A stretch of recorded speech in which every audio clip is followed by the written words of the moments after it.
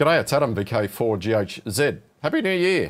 Let's hope 2022 doesn't suck like 21 or 20. Now, the point of today's video, the Trimble Thunderbolt LCD project, which I released back in 2011. It was actually quite popular. I did a build run in 2011, a year later in 2012, and the final one in 2013, which worked fine up until about 2017 when you kind of dive into the Trimble documentation and you notice Thunderbolt will provide an accurate translation of GPS week number and time of week to time and date until July 30, 2017. So what happened after July 30, 2017? Well, it messed up the date. So not long after, back in August of 2017, I released a firmware update which kind of got around that. So instead of using the Trimble's own internal calculations for working out the date based on GPS week number and time of week, I was doing that within the pickaxe. That worked quite fine up until 2019, then some bug became apparent. Provided a fix in January 2020. Blah, blah, blah, blah, blah. Anyway, now the pickaxe doesn't have a huge amount of program space to play with. It's only 16K, but not only that, it was actually divided up into 4 slots. Each slot was 4K. You could jump from one slot to another, but your program couldn't work easily between the slots. Bit of a pain, but you know, we work with what we've got to work with. Now, because of that tight program space, when I implemented the calculating the date internally, there's only so much I could write for, and up until 2 years ago, which was the last release, I had provided date support for up until 2032, I think it was. So now that 2020 and 2021 are behind us, I've removed that from the coding so I could squeeze in date support up to the end of 2035. If you want to update your Trimble Thunderbolt display, stick around, that's coming up.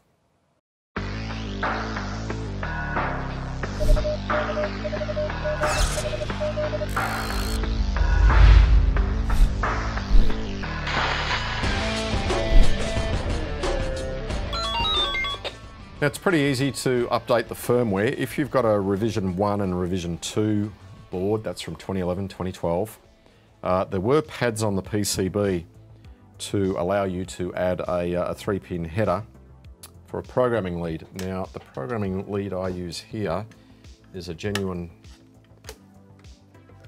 pickaxe AXE027. Standard USB connector at one end, it's got a 3.5mm stereo at the other. I've just made up a simple little adapter lead which takes the 3.5mm to the matching 3-pin connector on the display board. So if you've got a version 1 and version 2 Thunderbolt display board, just add a 3-pin connector and you can program it in circuit like that. Just make sure your Thunderbolt display is actually powered up at the time. The pickaxe does need to have 5 volts when you're doing that. Now, if you're running a revision 3 PCB from 2013, you're not going to have those 3 pads on the board for the programming connector. Simple reason, I thought, well, 2 years into the product, there's been no firmware updates. There's unlikely to be any firmware updates. Just get rid of the bloody thing. So in that case, what you'll need to do is take the pickaxe out of the socket very carefully so you don't bend and break the pins. You do not want to do that. And you could plug that into something like a breadboard. You'll need 3 resistors, and you can program it that way and hook up a 5-volt power supply to it. If you don't have access to a variable supply and can set it to 5 volts, just use a 7805 regulator with the usual capacitor on the input and the output for your 5-volt rail. To download this latest firmware, head to my website vk4ghz.com. And if you're watching this not long after it was released on the 1st of January, look for the obvious topic there, Thunderbolt Display 2022 update. Now, if you're watching this video sometime after, it may not be as easy to find. Simply type in Thunderbolt in the search bar, click on search, and this is a good way to bring up all the Thunderbolt related posts that have been made. And of course, we want the Thunderbolt Display 2022 update. Just going back home, another way to get there is if you scroll down and you look at the post categories, you'll see a category there for Thunderbolt GPS. Ultimately, we want to end up on this page here, Thunderbolt Display 2022 update. There's a bit of information and background about this project. Then it tells you how you can program these depending on what version board you have.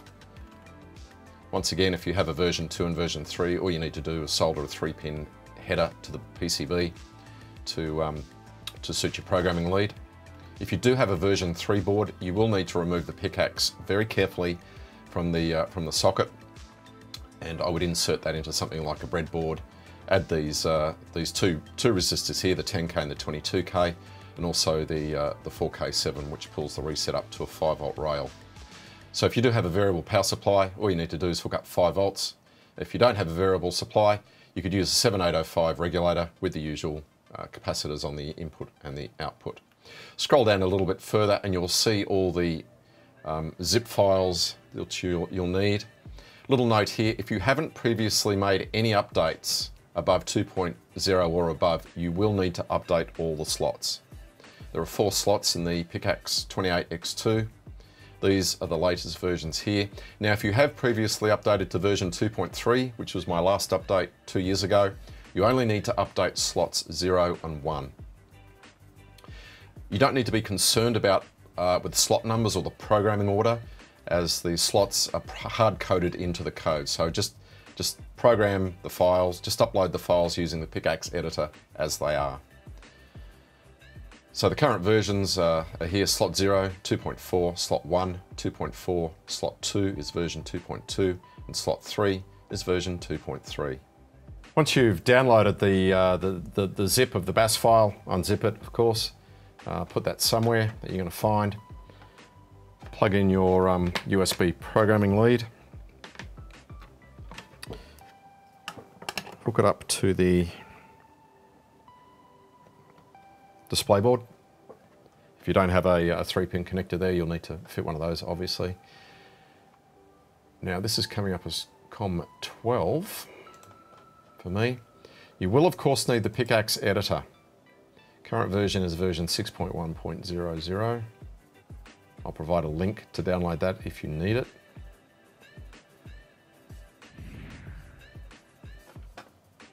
Just happens to open the last file that I was using, which was this. Top left, Pickaxe type, select Pickaxe 28X2, select your COM port. In my case, it's COM12. So we've got our system powered up, the lead's plugged in. We would click on Program. Not found on COM12. What do you mean? Let's refresh our COM ports. Program. Now down here you'll see a download program indication. Now whilst it is downloading, you will see the time. It just stops because the program has stopped running. Downloading the program table. Once that's happened, the board will reboot itself.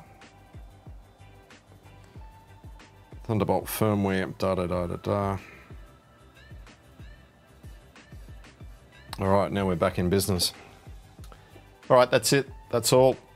Just a quick firmware update just to extend the date capabilities of this for another 3 more years. So let's hope 2022 gets better than last year. All right, guys, take it easy. See you in the next one. Cheers.